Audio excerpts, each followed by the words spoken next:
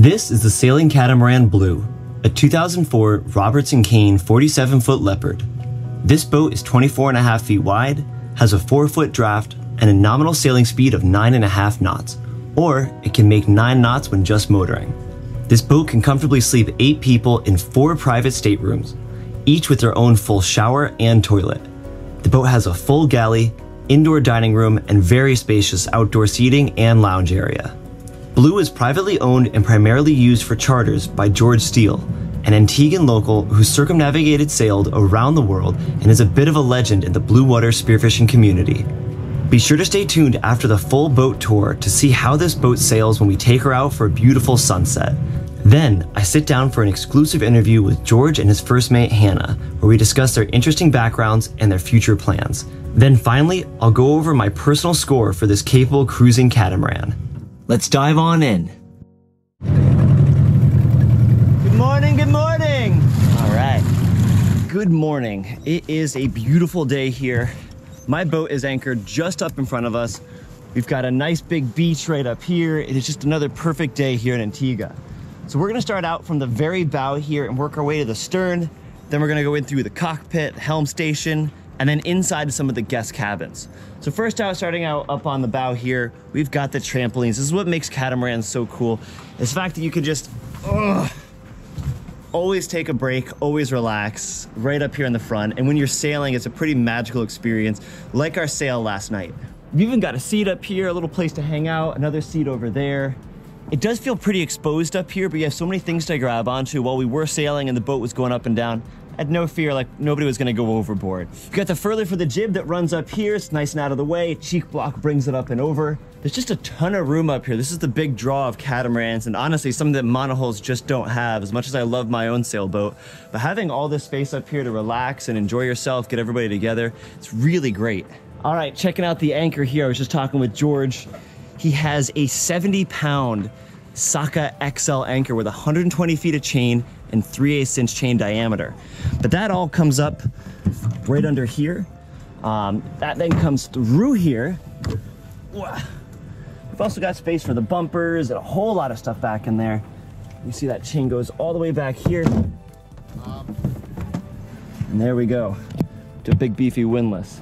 This is what's gonna keep you in place if you do end up going on an overnight charter, or just for George in general while he's staying here next to my boat right there. This is what keeps you all in place here. And it's good, the better your anchor, the better places you can go with it and comfortably sleep and know that you're not gonna go anywhere. And here we've got the other water tank, as well as, look at that, just a ton of space for storage in here. Storage space on a boat is always at a premium, so the more you've got, the better. Having it up here, this is sort of a somewhat dry locker. I'm sure if the right wave does come up, you could get things wet in here, but everything looks like it's meant to get wet. Got all of our anchor chain, look at all that. The road going all down in there. We have a spare Fortress anchor down there. We've got bumpers, as well as then extra diesel and gasoline, it looks like. So plenty of space to store everything. So we've got one of the hatches for one of the forward staterooms and the other hatch for the other forward stateroom. Now these are nice because they're gonna scoop in air. It's gonna put a nice fresh breeze over you. I mean, it's only like 8:30 right now in the morning, but already you can see I'm trying to bundle up just to get the sun off of me because it gets hot quick here. Beautiful thing about the Caribbean though is you've always got a nice breeze coming out of the east. So if you're down below and you're not in the sun, you're on your bed, it's gonna be just a beautiful morning for you. Working our way up a little bit more with something that's, I think, really unique, especially about the Leopard catamarans. You have these steps here. Now these are the windows that go back into the salon. And the way the steps are here is really good just so you can walk up, but also they're gonna block out the direct sun as the sun gets higher and hotter throughout the day. So we're able to just take these, walk right up. We have all this non-skid going all the way up here. Even the bimini I can come and walk up on. George has 2 solar panels. These are 180 watts each. Got a stack pack here for the massive mainsail. One thing I'll say about the mainsail I was very impressed with last night was how easily it went up the tracks. And George said, you know, it's maintenance is the reason for that. I think another reason though is the slides that he's got on here. This sort of a track I think is much more effective than honestly the ones I have on my boat that go inside the mast a bit more. There's a lot more friction there. Whereas every one of these has bearings and wheels on it. So watching it go up, and I mean this is one of the biggest mainsails I've ever seen, especially per size of the boat. went up very easily. We've also got our main sheet that goes all through here and goes down, as well as your traveler. All those controls are gonna be all the way down there in the salon. Really like that because it keeps it well out of weight so you don't have to come forward at all. I'm looking at the boat here and there's not much you would have to come forward for. I assume probably putting a reef in the main you'd have to come forward for. But other than that, so much of it's gonna be done back there. They do raise the mainsail from this winch right here, so obviously when you go to start out, you're gonna be putting your mainsail up here. I feel very secure up here though, with a lot of, great handholds all around that you can grab onto. Coming up on the starboard side of the boat, we've got where the captain's helm would be, and you've got a nice big window right here. This window is nice so you can look up at the sail while you're sailing. You can see your Windex if your wind instrument isn't working. I always like being able to see up. I've got a little window on my boat proportional to the size, but this one obviously is quite a bit bigger. So I'm up on top of the bimini right now, right next to the window here. And again, what's really cool is I'm in the shade of the huge stack pack. So I'm able just to lounge and I'm not, getting blasted by the sun. So it's kind of cool little places you could find on here to lay out and relax. Put a towel out here, or if you did want to get sun, you could put a towel out. There's like a million places that you could be here. You'd be so comfortable, including right here, including right there, including up there. Boats like this are really meant to have a lot of people on them. They're meant to cater to so much space for everyone. And lastly, just looking at the mast here, we've got a winch on either side. Now these are non-powered winches, but as you see from the footage from yesterday, these winches can be powered winches when he plugs in the electric tool. I think that's a pretty cool combination to have, and it's obviously gonna save you a lot of time, really specifically when you're just trying to raise up the mainsail. So you've got 200 gallons of fresh water. There's plenty for showers, everything else, but as well they have a water maker on board, which I believe makes about 20 gallons per hour, if not maybe a little bit more, because you have so much space for a bigger water maker on this boat. But it's good to know that you're gonna have fresh water, and water that comes out of a water maker is so much purer than any other sort of tap water, city water, even well water. It's purer than rainwater, so you know it's good. Working our way back along the boat here, I almost missed this, but he's actually got these nice big side shades here. Now, if you were in, say, a colder environment or one where you weren't getting as much sunlight, I'm sure these would stay off. But here in the Caribbean, there's just so much sun. You want to make sure you're getting as little heat inside as possible, as well as it's kind of nice to be inside where it's not so bright. That's why I have to be wearing sunglasses right now. It's bright out. So this is nice just to keep everything nice and cool inside. You've got your shrouds here, and this is the only thing you sort of have to move around. I like that they have these protectors on them, just some sort of a plastic coating that goes over it. You can see what the actual cable looks like here. I really like these as well. If your sail ever rubs up against them, it's much less likely they're gonna fray. I like to just grab onto them, swing around them, but you really don't have to move very much. Now as we move back here, we see our port side jib sheet winch. And then on the other side is gonna be a starboard side jib sheet winch. Those obviously are getting used quite a bit whenever you're gonna be tacking or we're gonna be bringing in the jib. And the jib does come back, a pretty good ways, as you can see from yesterday. All right, something I was just learning more from George is that you've got your jib sheet here, but then you also have your main sheet here. You see the way it comes back and through there, so you can use either of these with these jam cleats. So you can be pretty clever about it. And to be honest, when you're sailing, what you're gonna be bringing in and letting out the most is your jib sheet and your main sheet. So you can use either of them on one or one on each, depending on how you're sailing and how you want to do it. Again, it's nice that you've got little places to hang on to as you go to move forward. This boat is incredibly stable, but you still want to have something to hold on to while you're moving aft and forward on the boat. As we come back into here, though, we've got the full cockpit, and you've got so much space here for really whatever you want to do. You could probably seat something like 12 people just back here, have a nice big buffet dinner style, go on. It's all very nice. We're taking a look at that cabin in a little bit, but it's another one of the cabins that's got a hatch that comes back. You're not gonna get as much airflow through here, but it will be, I would say, a little bit more stable because boats tend to move a bit more in the front than they do in the back, especially while they're sailing. As we continue on here at the back, again, good handholds. Coming back here, we've got access here for the engines. Got access way back there for the engines. Now, I helped out some friends one time, they were also on a Leopard, and it's kind of interesting that when you want to get in and work on these, you actually end up moving the helm over or back. And that's going to move this out of your way because this goes right down to your rudders. But you want to move them out of your way while you go in there. Again, look at how much space he's got in there. That is just incredible. Let's take a quick look at the engine. Before I head down there, I just want to say this very important thing. This will save your life. You ready for this? Let's see where it goes to.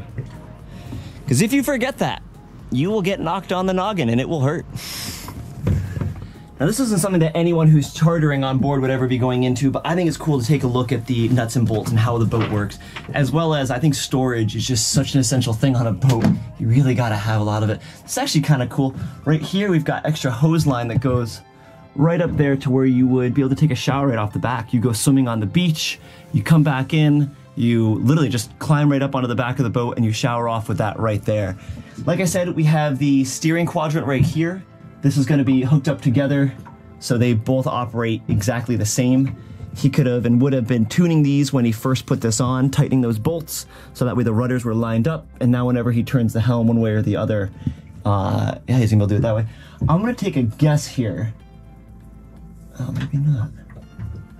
Huh.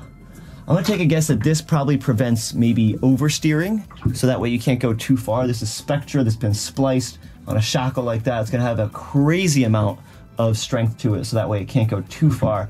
And I'd imagine that's what it's for, so that way it can never go too far back this way.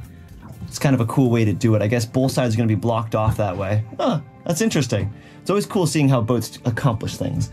So back here I have the 4JH Yanmar 56 horsepower engine. He's got 2 of these, so if my math is correct, it's 112 horsepower that he's got. Now, as you can see from the footage yesterday, he was able to back right up to my dinghy, and that's pretty neat.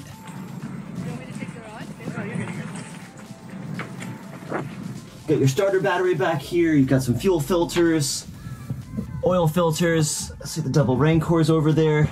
Those look really good, actually. Yeah, pretty nice. Again, something that's really great about catamarans over monohulls is you have 2 engines, which you can steer the boat, back the boat up, and spin on your own axis, which is really cool. One of the downsides, though, is you have 2 engines. That means twice the amount of maintenance you have to do. And I'm sure if you talk to anybody who owns a catamaran, they'll tell you some unique problems that come up when you have 2 different engines breaking things at different times and being repaired at different times. I'm sure that can be its own whole ball of wax. All right, one last thing I'm noticing that I really think is interesting is that white hatch cover right here. Ooh. That would go up, because right up above us here is the aft cabin we're gonna be checking out in a minute, the aft stateroom.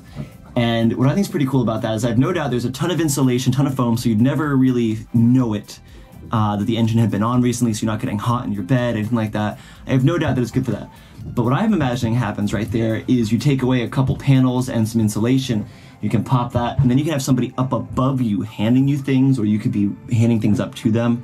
And I'm just imagining the repair process. You know, this is a pretty roomy engine room, if I'm being honest. Like, I've got quite a bit of space to move around, but any engine room, including this one, is still a bit cramped. So having somebody that can hand you things down would only speed up your repairs and make them so much easier. Maybe they'll hand you down a drink, a little lemonade to cool off. This is what I meant about the shower. Look at that, nice and easy, able to shower off back here. This is good as well for the boat owner, for the captain. That way nobody's dripping salt water inside, or especially the worst, sand. No sand allowed on boats, folks. You've got a ladder that comes down here, and then on the opposite one you have no ladder. If you're a little bit more athletically inclined and you're able to do a little bit of a muscle up, you can get yourself up onto the back pretty easily. If not, you grab the ladder, pull it into the water, and you'll be able to just walk right up on that. Also back here that's very much so worth noting is the dinghy. Now right now the dinghy isn't up as high as it could go. These can still go quite a bit higher, but I believe this is about as high as he normally takes it, because it really doesn't need to go any higher.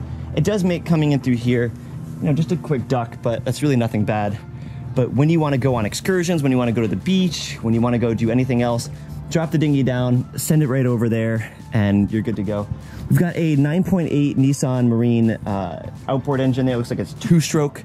And you're probably not gonna be able to plane with maybe 3 people or maybe even 2. But with 1 person, you should be able to plane in this thing. And again, it's good just to be able to get around, go to town, go do something, or bring everybody to the beach for a picnic. So before I start going into the cockpit here, which is there's a lot to talk about on it, I wanna check this out. This is a beautiful Starlink unit. This means you're gonna have satellite internet wherever you are. It does not matter, and it's gonna be high-speed internet at that. This is super cool to have in a boat. It's one of the only things I don't have on my boat that I really wish I did have. But certainly if you're coming to a boat like this, you know, in the Caribbean, you want to know that you're going to have internet. This is just gonna be Wi-Fi here on the boat, ready to go, super fast. That's it, you're connected to everybody. You need to do work emails. You need to catch up with your friends. You gotta check your Instagram, whatever. You have internet, awesome. All right, that concludes the outside of the boat. Now we're gonna start working our way in. First thing here, into the cockpit. Cockpit area on a catamaran is much different than a monohull. First off, you got the helm station just right over here. Anybody can quickly go to it. A big wraparound table. People can even sleep out here. You've got a ton of storage pretty much everywhere. So we've got the propane locker right here. We got this one. Just more random storage. I can't stress it enough. Just having storage places to put things is so essential.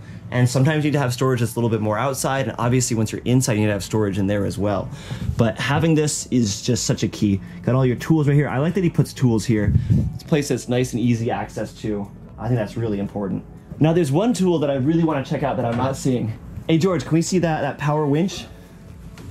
This is actually smart. Electric tools inside, so they're getting a little bit less salt air. Look at this. Basically, it's a Milwaukee heavy duty drill, and you go on eBay, you pay for, they're available, they pay for the winch attachment, so you just change out the chuck, and you have yourself a very affordable power winch tool. That's so cool. Turns every winch on the boat into a powered winch for a fraction of the price. And what we saw yesterday with how long it took to get the mains, because the main is massive, it needs to go quite a ways. So putting it on there just made a huge difference for bringing it up. Now I feel like yesterday it was on the slow, it was rotating for a slow way to go up. Could it have been popped for the other way to have it go faster? Because I assume it was a two-way winch, or two-speed winch I should say. Yeah, you can put it in reverse and get the other gear going. Yeah. Yeah. That's cool. That's so cool. I love that he's got that on here. And again, keeping electrical tools inside, non-powered tools outside, I think that works great.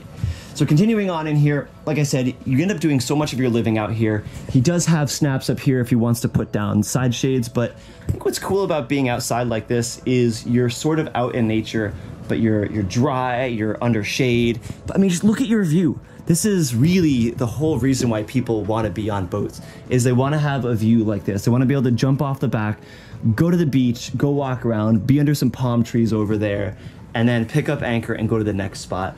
And that's what this does. This is what's so cool about this. Under here, I know we've got a bunch of fins and stuff. Now, I'm going to talk about it more later, but George is a bit of a legend in the spearfishing community, particularly his place here in Antigua in the blue water. And we're going to have to give him a section on there to talk about it. But I myself have spearfished all around the world. I've held a world record before. Like, I know quite a bit about spearfishing. I'm very humbled to be able to learn from George about blue water spearfishing, particularly with wahoo. He's kind of the man here in the Caribbean. So again, we'll talk more about that with him in a little bit here. Continuing on though, we're going to check out the helm station. Now, George is going to be at the helm most of the time if you end up on board Blue here. He's been on this boat for, I believe, a bit under a year now, but he has been sailing boats and delivering boats for, I'm not sure, I mean, I want to just say most of his life. I know he's effectively done a circumnavigation, and again, we'll interview him and we'll get more details on that later. Your forward and your reverse for your port and your starboard engine. Putting these, you know, one forward, one back, that's going to quickly turn the boat on an angle. And as you guys can see from yesterday, he was able to back right up to my dinghy. You know, if we had to do what we did yesterday with my monohull, it would be a very different experience. It would be a very, you know, we shoot, maybe we overshoot, okay, reset, go again, go again, go again. With a catamaran, you can just back right up and you just know you're going to get it. So that's really cool. We've got our wind speed and wind direction, our depth sounder, our chart plotter, good old compass heading right here, and then all the other gauges we need per each engine. So we've got RPMs, engine temperature, hour meter, keys for both of them, they're independent on there, and then obviously we've got the helm right here. Now the helm station itself, very, very comfortable, but you know what, when you're doing especially any sort of longer sail, you're going to be popping the autopilot on, and everybody kind of just relaxes until you need to do a tack. You know, then maybe you get things together. Right over here, you've got one of the jib and main sheet winches. Now, because of these jam cleats right here, you can winch one on and then remove it from the winch and then put the other one on and pull it tight. And then when you want to let one off, you can wrap it around a couple times, pop it open, and then let your line out. So it is cool that if you want to, you could do everything from right here with just that one winch. But having the one over there makes things, I think, a little bit easier, a little bit quicker. The other controls, though, are just over my shoulder right here. The way Leopard did this whole bimini structure, I really, really like. It gives you a lot of places to run lines through, as you can see with the pulleys that come through. We've got a winch right here. I like this. Boom, boom, boom. That goes right here to our dinghy davit system. Now, like on my boat and like many, you kind of just heave the thing up, and you've got some blocks that give you mechanical advantage, but being able to put it onto a winch like that and just crank it in, it really helps. As well, because this one is hinged both sides here, the load that's actually on the lines and then the winches is greatly reduced, and the angle that it picks up the dinghy from keeps it away from the boat. I really like this. This is another really big plus side that catamarans can do that monohulls, I mean, we could do it, but you never see it. You know, it wouldn't quite work the same as just having a hard bar up ahead. So pretty cool that he's got this here. As well, back here, you're gonna have your traveler, and I believe this is just your 2 travelers coming right through here. We've got the furling line right here, so we can furl it back in. So this winch is gonna get quite a bit of use, versus you see that side, there's nothing over there. This is really good, really intelligent design though. You know, you've got the helm station, you have more of kind of the work side of the boat right here, and then you've got like sort of the couch and the table over here for a bit more relaxation on this side. Also worth mentioning are these 2 trolling rods. Now, these are gonna be great when you're going from one tropical beach to another tropical beach. On your way there, you might as well put some lines out, catch a mahi, catch a wahoo, who knows what you're gonna get, but it's a lot of fun while you're on here to be able to fish. You've got rod holders there on the sides, and then you end up fighting the fish from right down here. And yeah, it's pretty great to be able to have fresh fish, you know, in between beach to beach. All right, now that we've seen the outside of the boat, let's start working our way inside here. The salon, navigation station, and the galley. I'm gonna start out with the salon here, because again, if it's raining or if it's early in the morning maybe, or late at night, you'll spend quite a bit of time in here. You can see, I'm gonna say you can seat 7 or 8 people inside the booth, and a couple right here, but it depends on how much you like your friends. Yeah, there's not really too much to say on that. You've got a lot of food storage that's gonna be underneath these. Being a sailboat, everything has to have sort of a second purpose to it, another function, and storage is always at a premium, so you're gonna be having a lot of food stored back in here. He does have air conditioning on the boat, which I think is pretty cool to mention. That, I mean, if you're not used to the tropics and you come down here, you're gonna be broiling. So having that, especially in your bedrooms, is a huge, huge thing. Remember how bright it was outside? It's only gotten brighter, but you can see I've got no sunglasses on now, no hat, and it's a very nice, comfortable lighting in here. I feel like on my monohull, a lot of times it gets very dark because I'm down a bit further. I don't have as many sources of light. But on here, I really like how there's a lot of sources to sort of diffuse the light.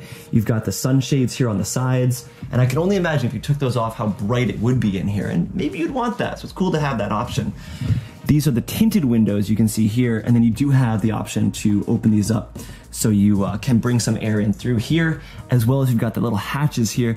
And these are pretty cool. They've actually got a little bar over them, so no line can get caught on them, and that would actually be a sort of a disaster if you were on maybe a major passage or something, and one of these got ripped off and the seas are coming up. So protecting your hatches is highly important. It's cool that Leopard thought ahead for that design. Here in the galley, we've got like this too. You can cut directly on this if you want to. Although, George, do you ever cut directly on it, or do you use a cutting board? I use a cutting board. Ah, I knew it. So you got a cutting board here. Yeah, I mean, you know, it's a simple galley. There's not really too much to it. A big thing people like about catamarans, whether you own one or whether you're on a charter on one, is they call it galley up. On a monohull, obviously you have to go down away from the cockpit area where you want to be sitting, where you want to be enjoying yourself. You have to go down into the boat to get to the galley. But on a catamaran, you know, you're just walking through a door, or if you're right here, you're already inside. So within here, we've got a 3-burner stove, and this does not gimbal because we're on a catamaran, and I'm a little bit jealous of catamarans not needing to gimbal like that. An ice machine, that's how you know you're luxury. Microwave, that's how you definitely know you're luxury. We got fresh water coming out of here, and there's no saltwater pump on the boat, but when you have a water maker, you don't really need that as much. And if you really have to, if you really have a dirty dish, or say a dirty pan that maybe has a bunch of gunk stuck on it, you'll just go to the back there on the swim platform and you'll just wash it, maybe scrub it in the ocean, and you're good to go. Then wash off with fresh water, no rust, no problem. Again, we've got our drink choices here, plenty of them. You know, this is actually worth mentioning. So I don't drink, so I'm not actually interested in the alcohol. What I am interested in is how it's just sitting right here. I could never do this on a monohull, never. I mean, it had to be a really, really big monohull. And even then, once you go sailing, it would have to be put away. But as we were sailing yesterday and everything, I mean, this is right where they are. And it gives me partial anxiety to see a glass bottle just standing up like this, not, you know, not supported by anything. But again, that's the beauty of a catamaran that's 47 feet long and 24.5 feet wide. This is gonna give you some huge stability there. All right, not too much else to say down here. You also do have an oven on this. Fresh water, a lot of times they're just gonna use one of these big jugs here just so people know where the water is. Coming over here, we've got the main freezer. Oof, look at that. That is plenty of space in there. Now, you'll see this a lot on boats where the fridge or the freezer is down and in something.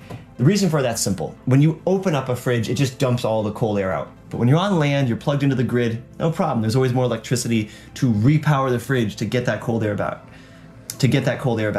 But on a boat, everything has to be very, very efficient. So we always have our refrigerators and our freezers down and in there, so that way all the cold air stays down and in there.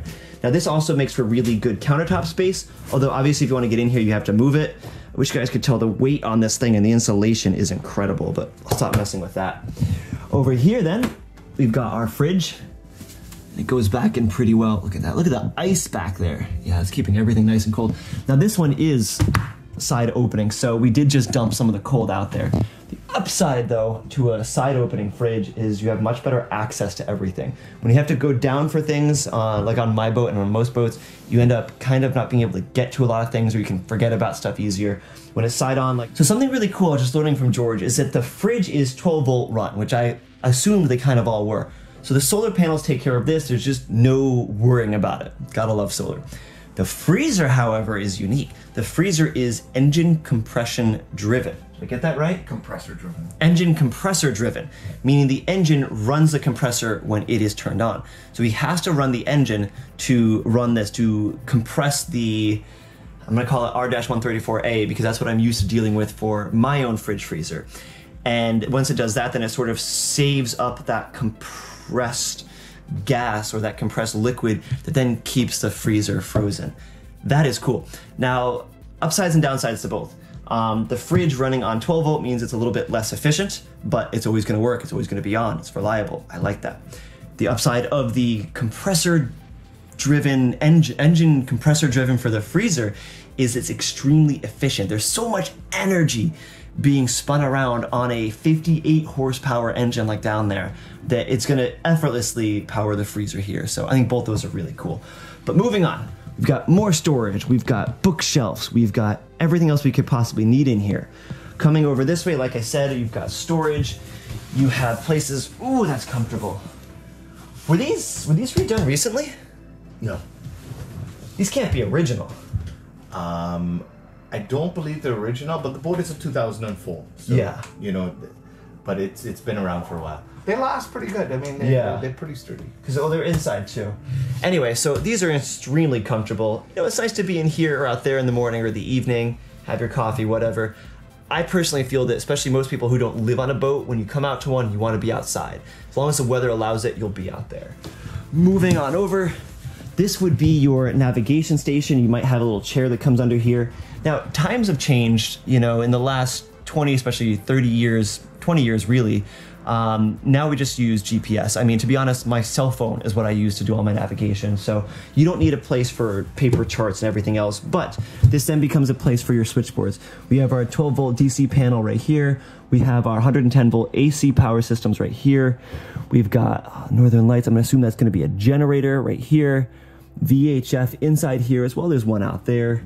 And then I almost missed it, but we've also got a huge TV here. So that's really cool that you could do dinner, and it swivels and everything. So you could do dinner and just sit right here, watch a movie. That's really nice. I like that for the entertainment value of it. Again, we've got some space for stuff up in there. Storage space, I'm just gonna sound like a broken record, but it's pivotal on a boat.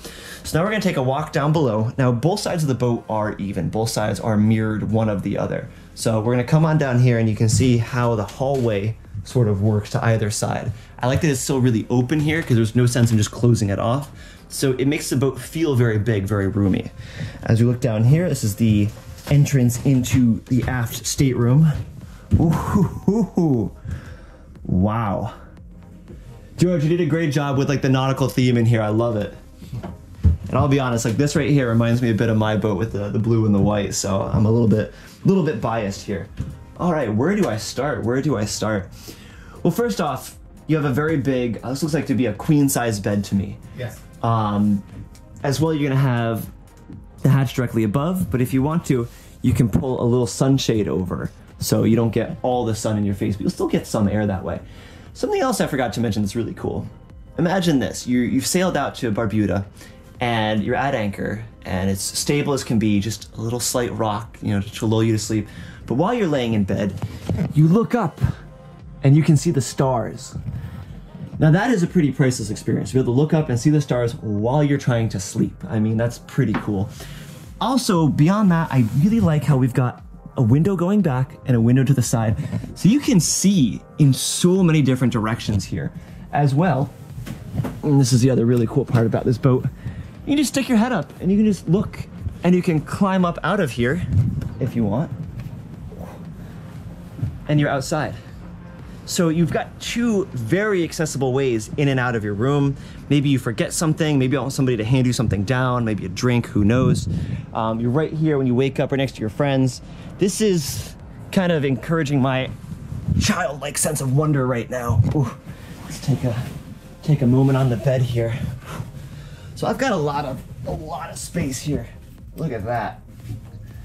Now I'm 6 foot, so I'm spread out as much as I can be, so this is very comfortable for two people. Because you are sideways to the boat might do a little bit of this at anchor. You're really not gonna feel it, and you're certainly not gonna feel it sideways, so this is a very stable bed, which honestly, on my monohull, I kind of move around a lot. I get rocked, and sometimes I don't like it. Sometimes a little bit too much, but it's never gonna be a lot on this boat. It would have to be a vicious storm to actually feel the heel and the rock on this boat. So, that is awesome though. I mean, look at that. From the bed right here, I can see the beach going back. That's pretty great. You've got some fans. As well, I noticed he also keeps a dehumidifier here. A dehumidifier is gonna take the humidity down, and that's just gonna make you feel so much more comfortable at night. We've got some 12-volt USB charging for your cell phones right here. You can put a whole bunch of your luggage, whatever you brought with you, right there. And you know what's kind of funny is the first thing I think I actually noticed when I came into the room was this lamp. I don't know why. I'm not much of an interior decorator kind of guy, but that is a pretty cool lamp, I gotta say. We do have one more hatch over here so we can look out across. We just pop these two down like that, swivels and stays open. Oh, I mean, I can feel the breeze from this. Yeah, that is so cool to be able to look out directly over the water while you're still in your room. So like I said, we've got 4 ways. We have 1, 2, 3, and then 4 ways in the room to look out. As we move back further to the head here, the full in-suite head, you have one right here, and then you've also got this one here. Now, I really like though that it has the vision curtains. The vision curtains are nice, so in case you want some privacy, you put that one there, and now nobody can see into your room. You're completely isolated. You have all the privacy that you could want. That's obviously important, especially when you're here in the bathroom. But I'm gonna pop this hatch and just feel, yeah, that sucks in a whole lot more air here. We've got a full toilet right here. So I just talked with Jordan a little bit more, and you guys might laugh at this, but just hear me out. This is the most impressive boat toilet I've ever seen. Now, it's not one of those Japanese bidet ones, okay? So curb your enthusiasm. But here's what's cool about it. First off, you flush your toilet paper. And yes, on a lot of boats, you can't flush your toilet paper. You have to put that in a separate bin. Now, on any boat, you only put human waste and maybe toilet paper, nothing else. So I do want to let you guys know that. You never flush feminine products or anything else down the toilet. You will destroy the boat. But on this toilet, you can flush toilet paper, so that's good. It uses fresh water, not seawater. Now that is more use on the boat, that is more use from like the water maker, but seawater, when it mixes with urine, forms this smell. Like it doesn't smell great. Fresh water, no smell. It's just good to go. The other thing that George just told me that I really like, that I'm gonna see now for the first time with you, is when you hit the flush button, normal flush, apparently it flushes it 3 times. Let's watch.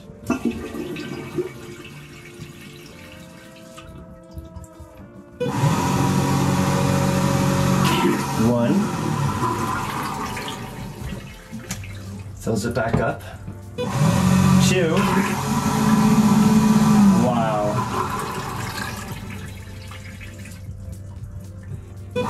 3. That's incredible. I've never seen any toilet do that anywhere.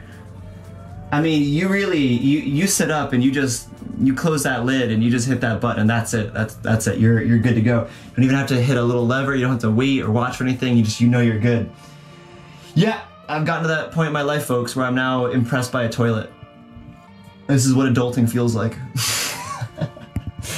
Anyway, we got a mirror in here so we can, looks like I gotta shave. Do whatever we need to do to stay hygienic here on the boat. Now, this also comes out like it does for most boats, so this can also be your wet head. So you can take a private shower in here.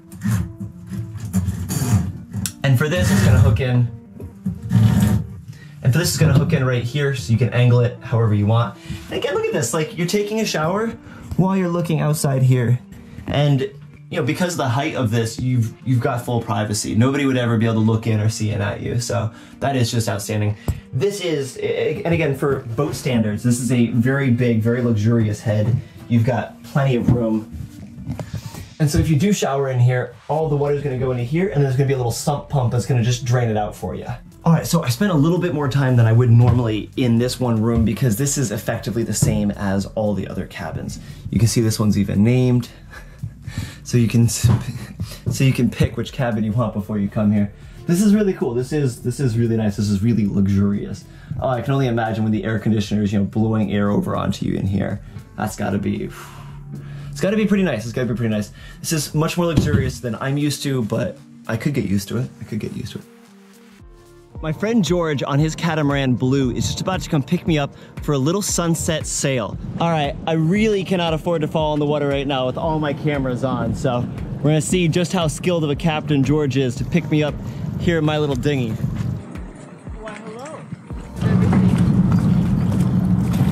You want me to take the rod too? Oh no, you're good, you're good.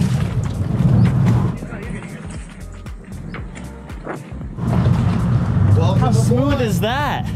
It's almost like we know what we're doing.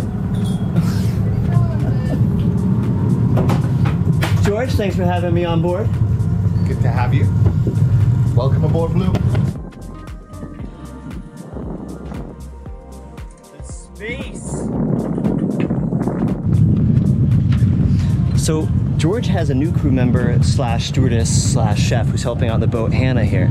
And Hannah is learning all the ins and outs, and George is being a great teacher and mentor to her. If you guys have seen my channel before, you know I talk a lot about finding a good mentor, and Hannah's done just that. Now what she's gonna be working on here is jumping the main.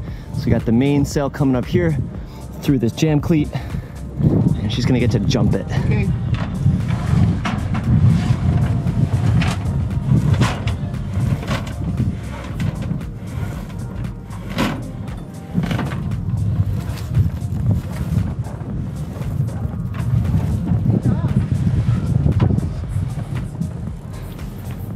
Should I? Yep. So while she's doing this, George is doing his best to keep the boat straight into the wind so there's as little resistance as possible on the mainsail. But like my boat, the lazy jacks here, or I guess for the stack pack, can catch the battens. So you gotta block those off so they can't get in the way. But I'm noticing how well his mainsail slides up.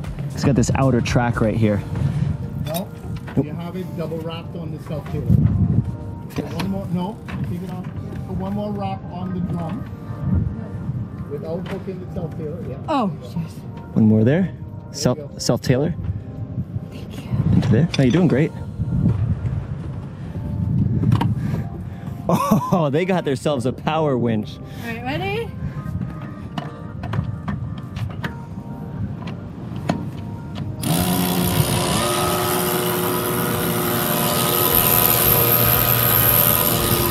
Sort of cheating, but look at that thing go.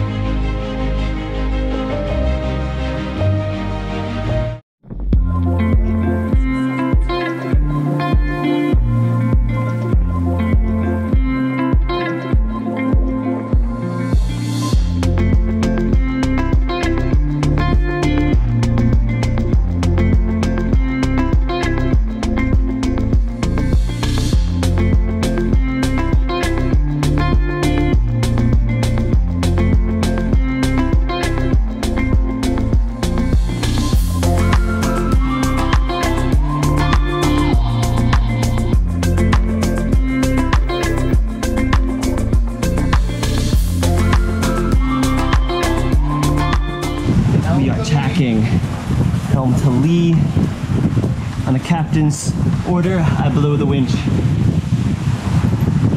Here we go. Release!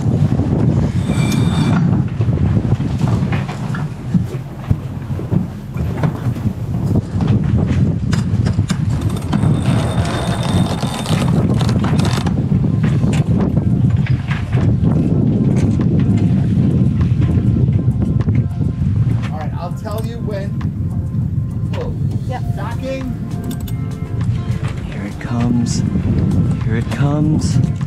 There it is.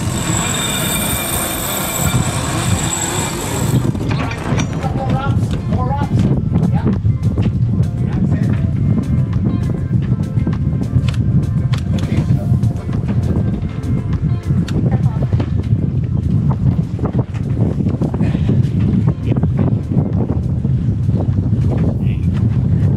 Also, it goes on this part before it goes on this part. Yeah, so it's gonna come right to the top. But feel this? That's what he meant by it's under load. That, like, It'll like pull on. with 2 fingers, if it has enough wraps, you could hold like 1,000 pounds like this. But with not enough wraps or not enough tension, it'll once it starts to strip it, it's dangerous because look where like your feet are, and it could take everything else off. Again, this is why having a sailing mentor is so great, and she's getting great lessons this way. All right, flight number 2. Now there's footage on here. Now if I crash it, it's the end of the world.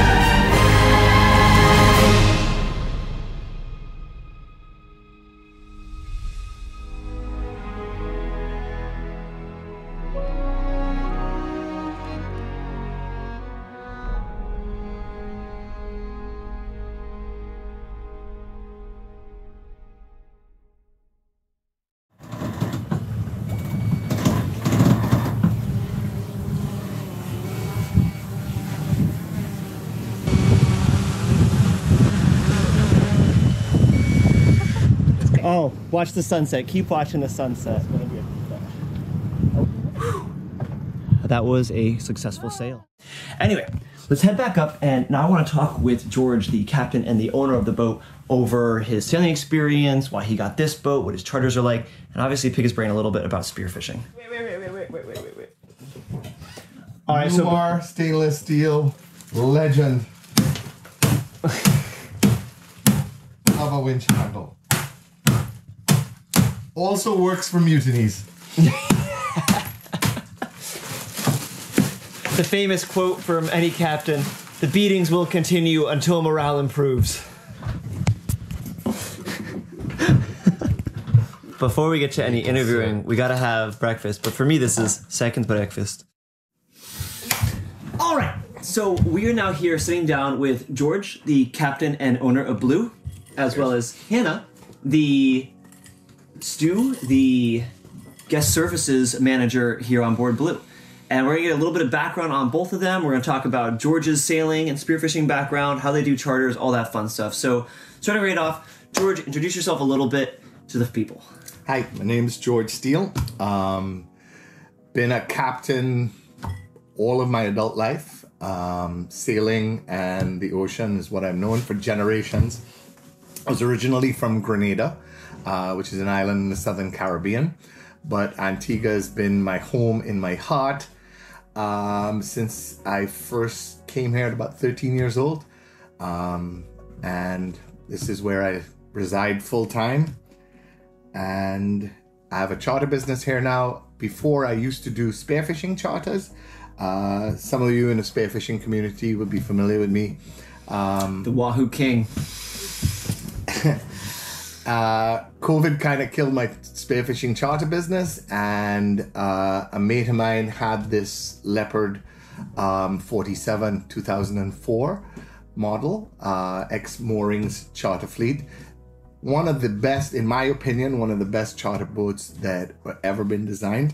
Not only is she comfortable, spacious, sails extremely well for a fiberglass cruising catamaran.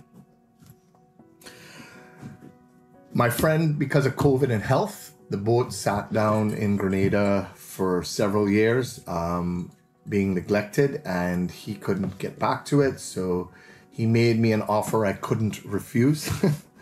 So I decided to change gears from spearfishing charters and fishing commercially to something that's been second nature to me my whole life, which is the sailing industry and chartering.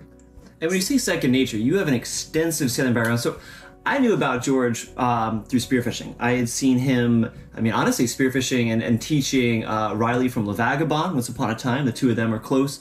And Riley was able to spear some wahoo with George, which was very cool stories in and of itself.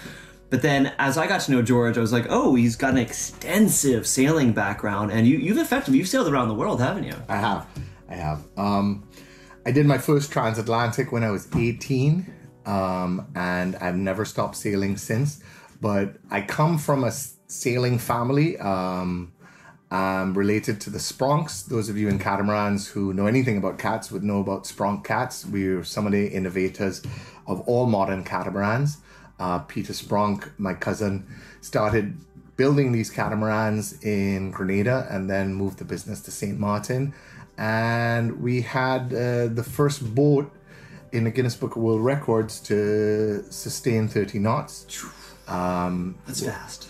So I just grew up sailing. My dad had yachts. All my life, it's generational. My dad was a fisherman and a sailor.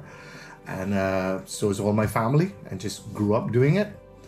So it's all I know. And still all I know. And all I do.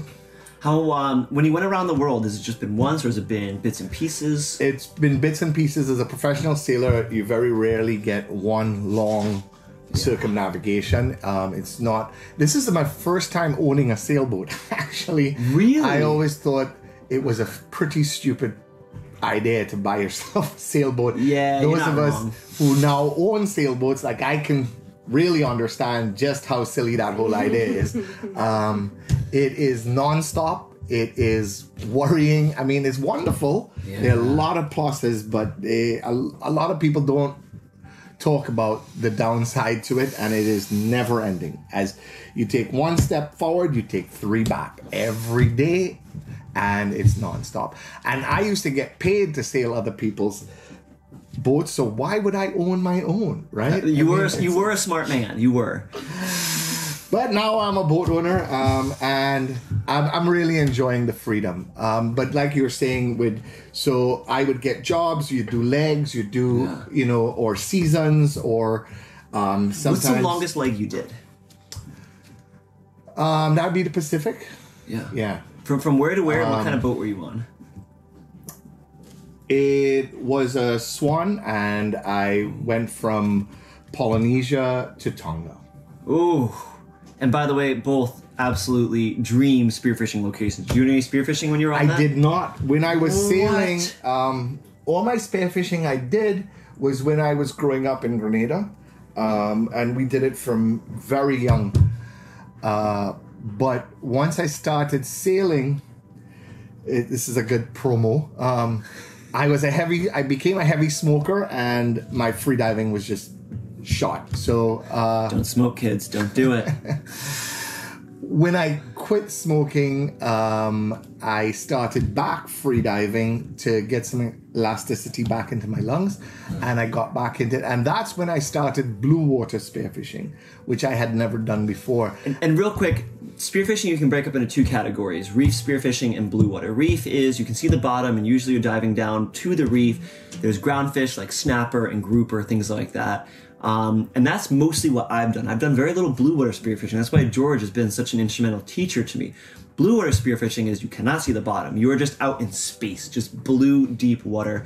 You're hunting pelagic fish like wahoo, mahi-mahi, tuna, maybe marlin, and it's a completely different game. It's completely different. So yeah. So I spent the first year trying to figure out blue water spearfishing on my own. We would go to FADS, which is a fish aggregation device.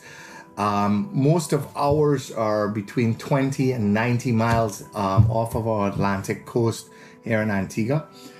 And I did not shoot anything of note for about a year. And of course, it's different when you don't have anybody teaching you, and all I was doing was just in a forum trying to figure out what gear, how to rig up, and I figured out everything on my own, which is why I enjoy teaching so much.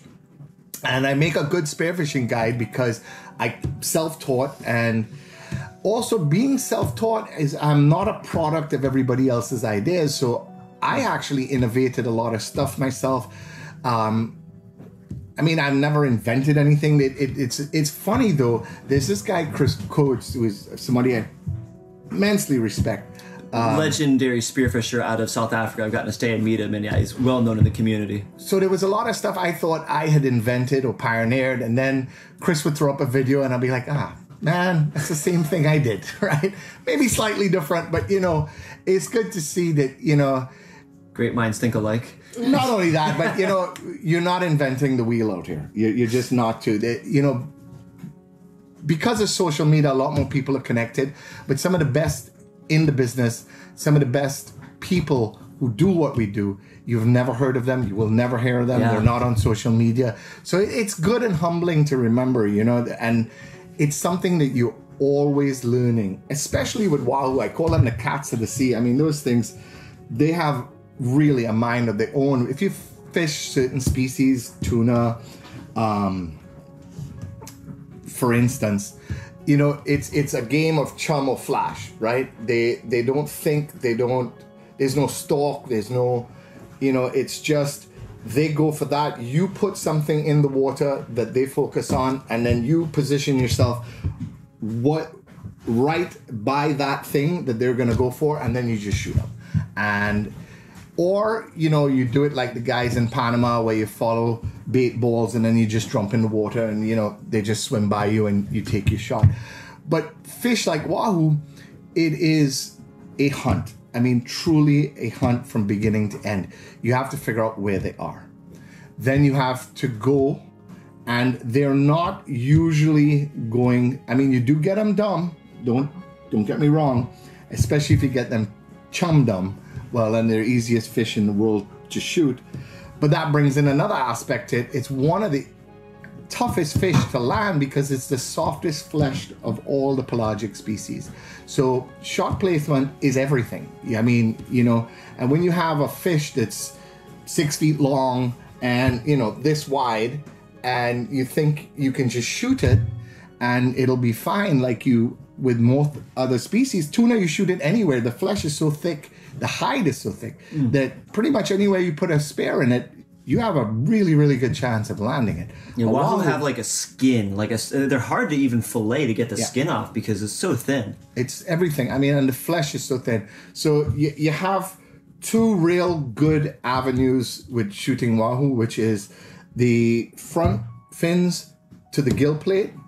Not my favorite, but a really good holding shot. And if you can make it, you can go a little bit high and spine them so they just roll over. My favorite is the anal fins to the tail. All the bones are in there. There's no stomach cavity. And if you hit it there, wherever you hit it, it's going to hurt the fish and affect its ability to run. So yeah.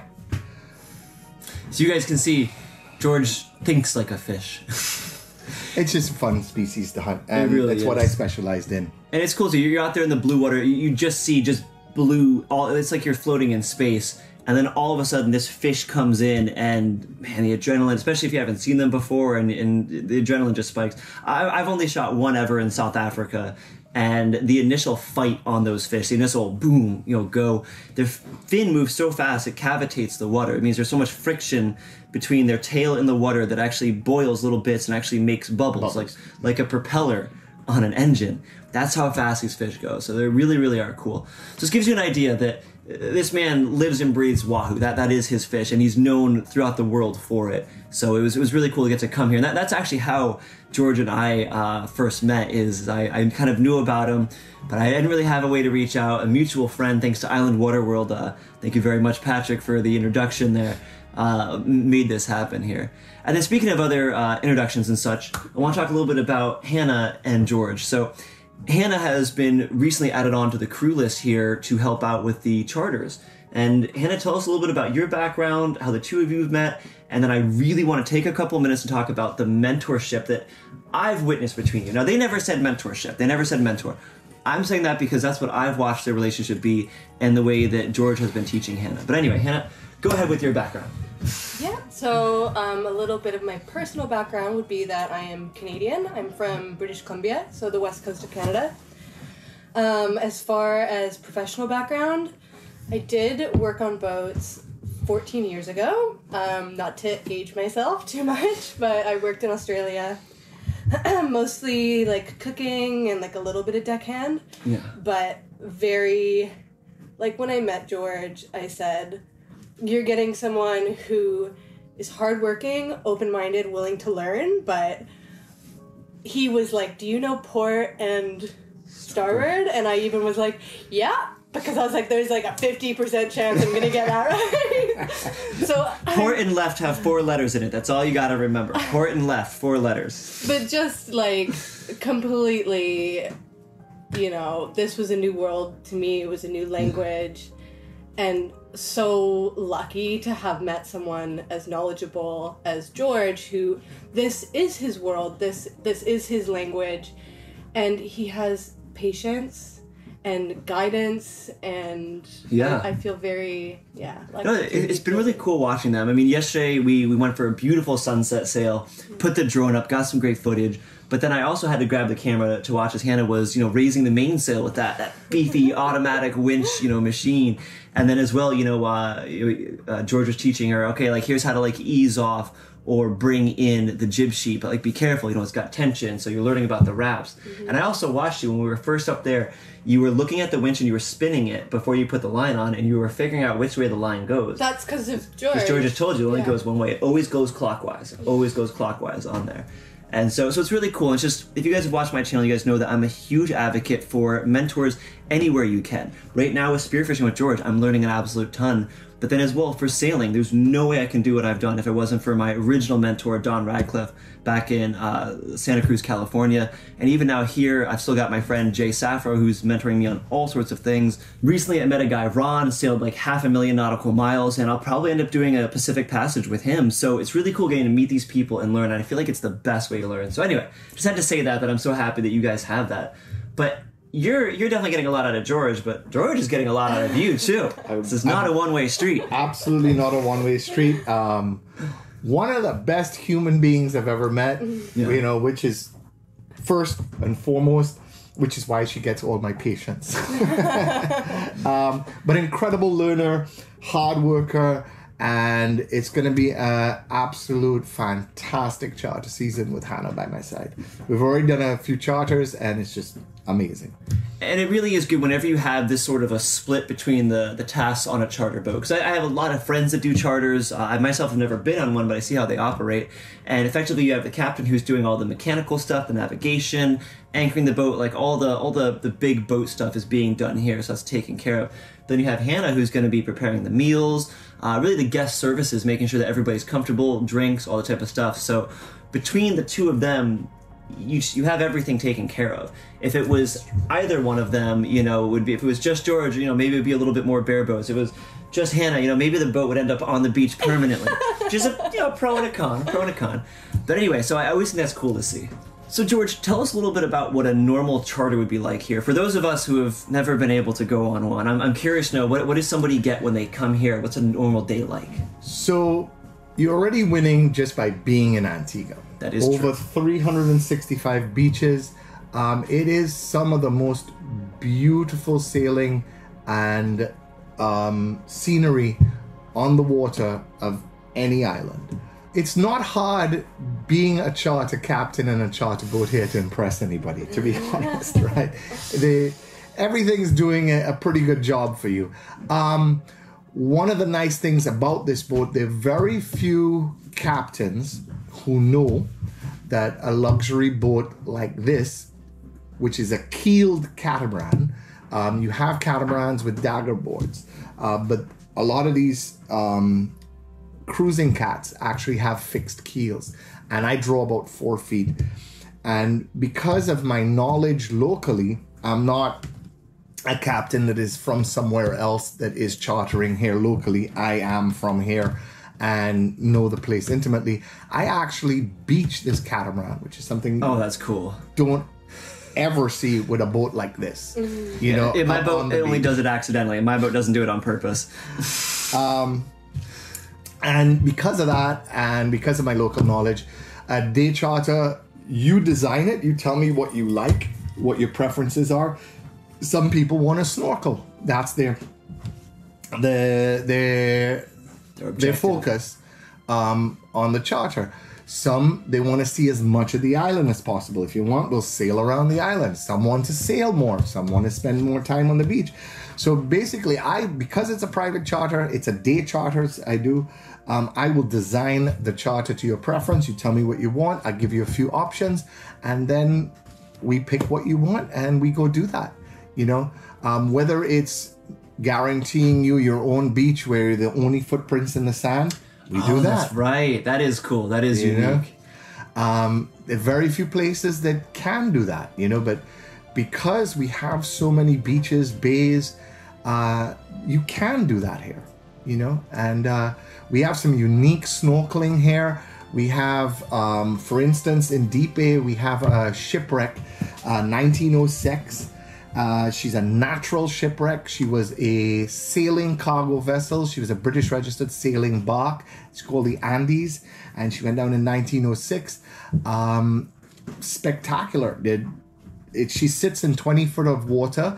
Her bow, she's sitting upright. Her bow, you can stand on the bow and be half out of the water. It's at 3 feet deep. I gotta take my dinghy over there. It's not far from here. Oh no, it is. Yeah. And it is something worth doing. It is absolutely spectacular. But now, it's not just Antigua, too. You also go over to Barbuda, too, don't you?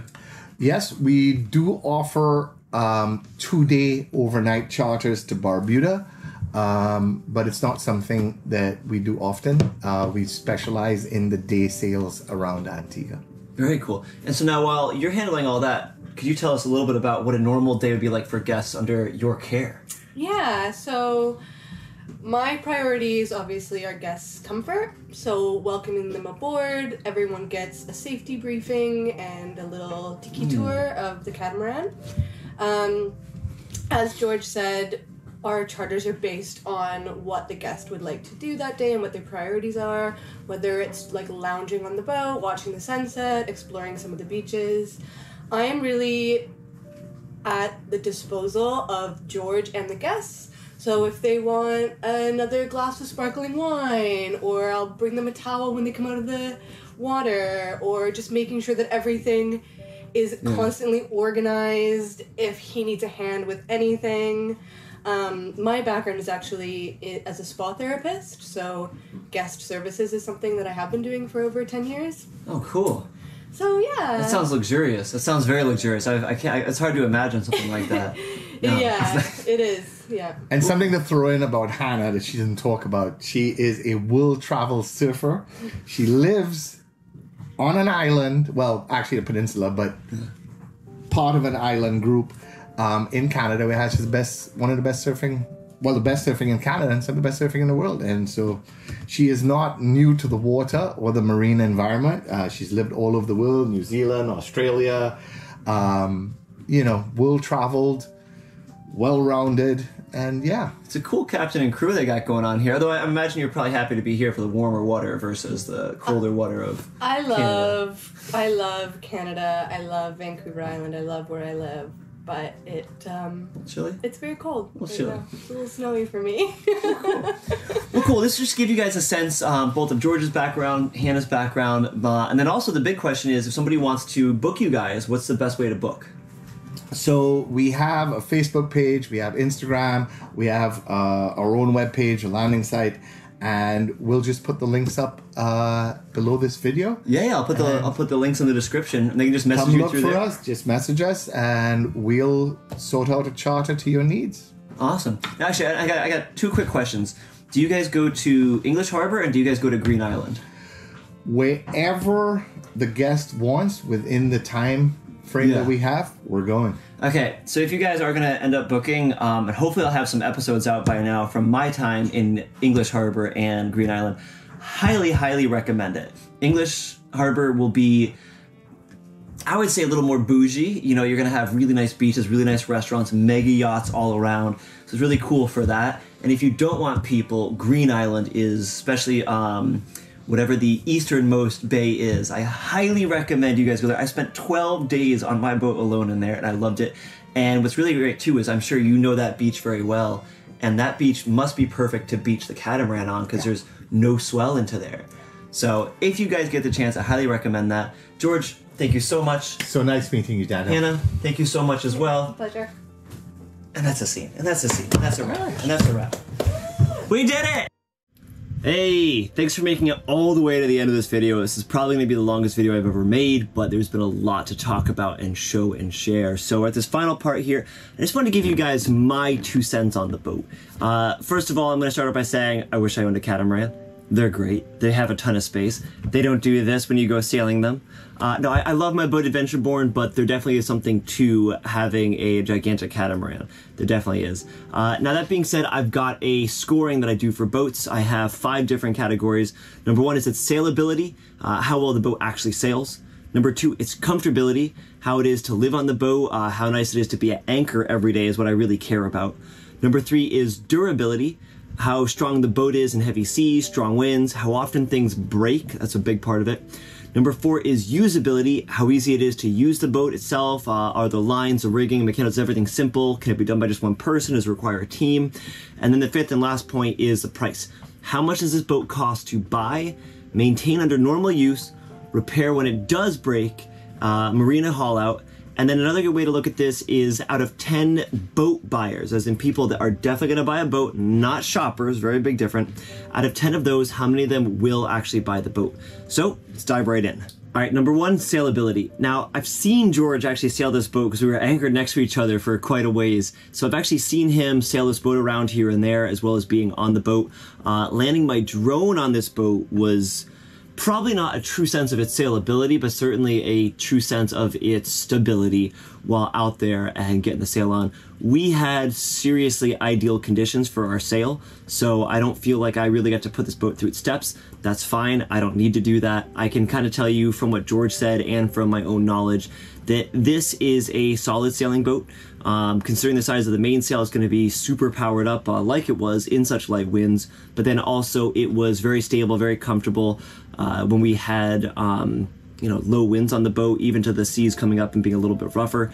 All in all, again, these numbers are really just arbitrary to my own personal opinion, but I would give this a 8 out of 10 for sailability, just because, you know, unlike, say, like a true monohull that's really going to have a better upwind advantage, I think that's a good point for it. I think that catamarans can do better going downwind because they're not going to dump out the wind from your head sail, so I kind of give catamarans a point back. This one being an older catamaran, really designed for comfort. It's not necessarily designed to be a great sailing boat. I don't know if I would rank my boat as an 8 out of a 10. I think I might even go lower on my boat for its sailability. But I think that 8 out of 10 for this boat is a pretty solid number. Number 2 is comfortability. You guys know this is going to be the main high point for a non-performance catamaran. Extremely easy to live aboard. All the cabins on the boat were very nice, very spacious, very luxurious. Newer catamarans, because this one I believe was a 2003, but newer catamarans do have a little bit more interior design in mind, so I can't give this one, you know, a full perfect score. But I would say that giving this boat a 9 out of 10 is a pretty accurate assessment of it. It's just, yeah, you really feel like you're more in a house than anything else. The galley is all well laid out. Leopard makes a great boat. I would, if I had to pick a production catamaran, I'd probably pick a Leopard. So I would say for number 2, gonna give that a 9 out of 10. Number 3, durability. This boat, I do know for a fact, has been neglected before George got it, and I know that he is putting in significant effort to repairing it. Obviously, the boat is more than fine the way it is, but George, I think like anybody who's spent the amount of time at sea that he has, he's definitely a bit of a perfectionist. I did see quite a few cracks on the boat. I don't think that it's unseaworthy by any stretch of the imagination. Certainly every bit as seaworthy as my vessel. And I do know, though, from talking to George, that it's expensive to repair the boat. So I know that's kind of becoming a bit of a thing. But as far as the durability itself, I'm going to have to give this one an 8 out of 10. I think it's going to do just fine out there. It's not meant to, you know, just go across the ocean immediately. And could certainly, you know, being a little bit older, maybe would have a little more damage after doing a major sail, but I think an 8 out of 10 is a pretty solid score for it. Number 4, usability.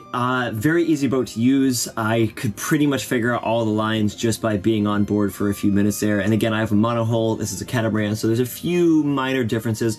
The basic mechanics are all still the same. I seem to remember it being very, very easy to use. Like I said, you know, getting in and out of a marina might be like a little bit difficult, but you've got, I mean, you've got 2 motors you can kind of spin the boat on. Yeah, it's everything seemed very straightforward to me. I don't feel like anything was very complicated on there.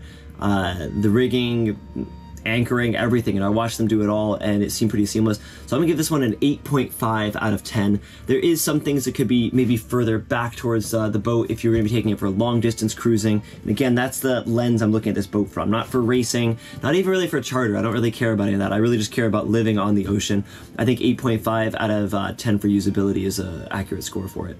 All right, and the last category is price, where catamarans do the worst for the simple reason that they cost a lot of money to make them. They're worth a lot of money nowadays because everybody wants them, and they cost a lot to maintain, repair, and marina and haul out and all that stuff. Long story short, I give it a 5 out of 10. When I first got into sailing, there's no way I would have said 5. I would have said 1 out of 10. After doing the other boat tour with my friends on Monteceros, that boat, you know, I think I gave that one a 2 out of 10, because the truth is you look around at the anchorages and there's a lot of catamarans out nowadays. A lot of people with money are deciding to get into sailing, and a lot less people that are budget like myself are out here on the water, I think.